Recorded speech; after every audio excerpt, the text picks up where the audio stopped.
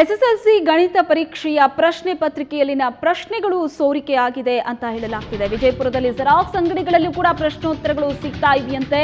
ಅಂಜುಮಾನ್ ಕಾಲೇಜಿನ ಬಳಿ ಜೆರಾಕ್ಸ್ ಅಂಗಡಿಯಲ್ಲಿ ನಡೀತಾ ಇದೆ ನಕಲಿ ದಂಧೆ. ಪರೀಕ್ಷಾ ಕೇಂದ್ರದ ಸುತ್ತಲೂ ನಿಷೇಧಾಜ್ಞೆ ಇದ್ರೂ ಕೂಡ ಕ್ಯಾರೆ ಎನ್ನದ ಜೆರಾಕ್ಸ್ ಅಂಗಡಿ ಮಾಲೀಕರು ಗಣಿತ ಪತ್ರಿಕೆಯ ಪ್ರಶ್ನೆ ಪತ್ರಿಕೆಯ ಪ್ರಶ್ನೆಗಳನ್ನ ಜೆರಾಕ್ಸ್ ಮಾಡಿ ಮಾರಾಟ ಮಾಡ್ತಾ ಇದ್ದಾರಂತೆ ಅಲ್ಲಿನ ಜೆರಾಕ್ಸ್ ಅಂಗಡಿಯ ಮಾಲೀಕರು. ಇದೊಂದು ದೊಡ್ಡ ದಂಧೆಯಾಗಿ ಮಾರ್ಪಟ್ಟಿದೆ. ವಿಜಯಪುರದಲ್ಲಿ ನಡೆದಿರುವಂತಹ ಘಟನೆ ಇದು. ವಿಜಯಪುರದ ಜೆರಾಕ್ಸ್ ಅಂಗಡಿಗಳಲ್ಲಿ ಪ್ರಶ್ನೋತ್ತರಗಳು ಸಿಗ್ತಾ ಇದೆ. SSLC ಗಣಿತ ಪರೀಕ್ಷೆಯ ಪ್ರಶ್ನೆ ಪತ್ರಿಕೆಯಲ್ಲಿನ ಪ್ರಶ್ನೆಗಳು ಸೋರಿಕೆ ಆಗಿದೆ. ಜೆರಾಕ್ಸ್ ಅಂಗಡಿಗಳಲ್ಲಿ ಪ್ರಶ್ನೋತ್ತರಗಳು ಸಿಗ್ತಾ ಇದೆಯಂತೆ. ಅಂಜುಮಾನ್ ಕಾಲೇಜು ಬಳಿ ಇರುವಂತಹ ಜೆರಾಕ್ಸ್ ಅಂಗಡಿಯಲ್ಲಿ ಈ ನಕಲಿ ದಂಧೆ ನಡೀತಾ ಇದೆ. ಪರೀಕ್ಷಾ ಕೇಂದ್ರದ ಸುತ್ತಲೂ ಕೂಡ ನಿಷೇಧಾಜ್ಞೆ ಜಾರಿಯಲ್ಲಿದ್ರೂ ಕೂಡ ಜೆರಾಕ್ಸ್ ಅಂಗಡಿ ಮಾಲೀಕರು ಇದ್ಯಾವುದಕ್ಕೂ ಕ್ಯಾರೆ ಅಂತ ಇಲ್ಲ. ತುಂಬಾನೇ ಸುಲಭವಾಗಿ ಈ ಪ್ರಶ್ನೋತ್ತರಗಳು ವಿದ್ಯಾರ್ಥಿಗಳಿಗೆ ಸಿಗ್ತಾ ಇದೆ. ಇಂಥದ್ದೊಂದು ನಕಲಿ ದಂಧೆ ನಡೀತಾ ಇದೆ ಅಂತ ಹೇಳಲಾಗ್ತಾ ಇದೆ. ಗಣಿತ ಪತ್ರಿಕೆಯ ಪ್ರಶ್ನೆಗಳನ್ನ ಜೆರಾಕ್ಸ್ ಮಾಡಿ ಮಾರಾಟ ಮಾಡ್ತಾ ಇದ್ದಾರಂತೆ ಜೆರಾಕ್ಸ್ ಅಂಗಡಿಯ ಮಾಲೀಕರು. ಇದೊಂದು ದೊಡ್ಡ ದಂಧೆಯಾಗಿ ಮಾರ್ಪಟ್ಟಿದೆ. ಈ ಬಗ್ಗೆ ಹೆಚ್ಚಿನ ಡೀಟೇಲ್ಸ್ ಅನ್ನ ಕೊಡ್ತಾರೆ ನಮ್ಮ ಪ್ರತಿನಿಧಿ ಪ್ರಸನ್ನ ದೇಶಪಾಂಡೆ. ಪ್ರಸನ್ನ, ಇಲ್ಲಿ ಸಾಕಷ್ಟು ಜಾಗೃತಿಯನ್ನ ವಹಿಸಲಾಗಿತ್ತು, ಆದ್ರೂ ಕೂಡ ಈ ಬಾರಿ ಸಾಕಷ್ಟು ಈ ತರದ ಅವಾಂತರಗಳು ನಡೆದು ಹೋಗಿದೆ. ಈಗ ಗಣಿತ ಪ್ರಶ್ನೆ ಪತ್ರಿಕೆಯ ಪ್ರಶ್ನೆಗಳು ಸೋರಿಕೆ ಆಗಿದೆ ಅನ್ನುವಂತಹ ಮಾಹಿತಿ ಸಿಗ್ತಾ ಇದೆ. ಇದು ನಿಜಕ್ಕೂ ಈ ವರ್ಷದ ಗಣಿತ ಪ್ರಶ್ನೆ ಪತ್ರಿಕೆಯ ಪ್ರಶ್ನೆಗಳ ಅಥವಾ ಇದೇನಾದ್ರೂ ನಕಲಿ ದಂಧೆಯನ್ನ ಈ ತರ ಮಾಡ್ತಾ ಇದ್ದಾರಾ?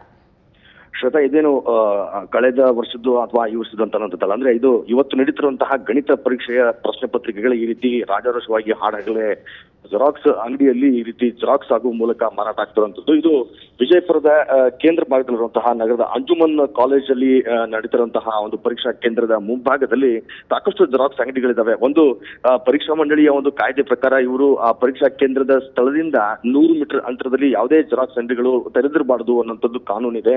ಅಂತಹ ಕಾನೂನು ಇದ್ರೂ ಕೂಡ ಇಲ್ಲಿ ರಾಜಾರೋಷವಾಗಿ ಜೆರಾಕ್ಸ್ ಅಂಗಡಿಯನ್ನ ತೆರೆದ ಮೂಲಕ ಅಲ್ಲಿ ಪ್ರಶ್ನೆ ಪತ್ರಿಕೆಗಳನ್ನ ಜೆರಾಕ್ಸ್ ಮಾಡಿ ಈ ಒಂದು ಪ್ರಶ್ನೆ ಪತ್ರಿಕೆ ಲೀಕ್ ಮಾಡುವಂತಹ ಒಂದು ಏನು ಬಹುದೊಡ್ಡ ಜಾಲ ಇಲ್ಲಿ ಬಿಡುಬಿಟ್ಟಿದೆ. ಇದು ಏನು ಅಂಜುಮನ್ ಕಾಲೇಜಲ್ಲಿ ಒಂದು ರೀತಿಯ ಒಂದು ಜೆರಾಕ್ಸ್ ಅಂಗಡಿ ಪ್ರಶ್ನೆ ಪತ್ರಿಕೆಗಳು ಬಿಕ್ರಿ ಆಗ್ತಾ ಇದ್ರೆ, ದರ್ಬಾರ್ ಹೈಸ್ಕೂಲ್ ಅಲ್ಲಿ ನಡೆದಿರುವಂತಹ ಪರೀಕ್ಷಾ ಕೇಂದ್ರದಲ್ಲೂ ಕೂಡ ಅಲ್ಲಿ ಪರೀಕ್ಷಾ ಸಿಬ್ಬಂದಿಗಳನ್ನೇ ಅದರಲ್ಲೂ ವಿಶೇಷವಾಗಿ ಪೊಲೀಸ್ ಪೇದೆಗಳನ್ನ ಏನು ನಿಯೋಜನೆ ಮಾಡಿದ್ದಾರೆ ಆ ಪೊಲೀಸ್ ಪೇದೆಗಳನ್ನೇ ಕಾಪಿಯನ್ನ ಹಂಚುವಂತಹ ಒಂದು ಏನೋ ಷಡ್ಯಂತ್ರಕ್ಕೆ ಅಂದ್ರೆ ಅಂತ ಒಂದು ಕುತಂತ್ರಕ್ಕೆ ಮುಂದಾಗಿರುವಂತದ್ದು. ಅದಕ್ಕೆ ಆ ಒಂದು ಪರೀಕ್ಷಾ ಮಂಡಳಿಯ ಕಾಲೇಜಿನ ಸಿಬ್ಬಂದಿಗಳು ಕೂಡ ಅದಕ್ಕೆ ಸಾಥ್ ನೀಡಿರುವಂತದ್ದು ಕೂಡ ಈಗಾಗಲೇ ನಮ್ಮ ಸುವರ್ಣ ನ್ಯೂಸ್ ಕ್ಯಾಮ್ರಾದಲ್ಲಿ ಸರಿಯಾಗಿರುವಂತದ್ದು.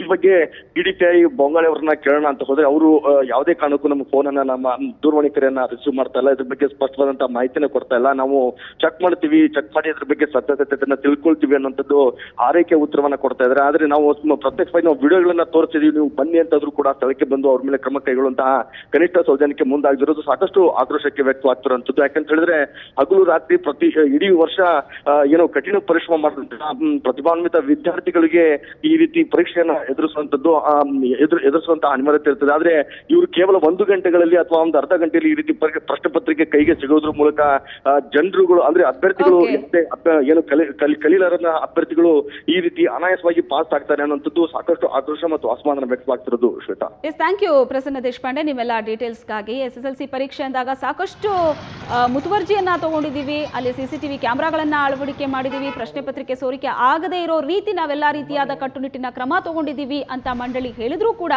ಸಾಕಷ್ಟು ಸಂಖ್ಯೆಯಲ್ಲಿ ಅವಾಂತರಗಳು ನಡೀತಾ ಇದೆ. ಜೆರಾಕ್ಸ್ ಅಂಗಡಿಗಳಲ್ಲಿ ಪ್ರಶ್ನೋತ್ತರಗಳು ಸಿಗ್ತಾ ಇದೆ ಅಂದ್ರೆ ಇದೊಂದು ದೊಡ್ಡ ಜಾಲ, ಇದೊಂದು ದೊಡ್ಡ ದಂಧೆಯನ್ನ ನಡೆಸಲಾಗ್ತಾ ಇದೆ ಅಂತಲೇ ಅನುಮಾನಿಸಲಾಗ್ತಾ ಇದೆ.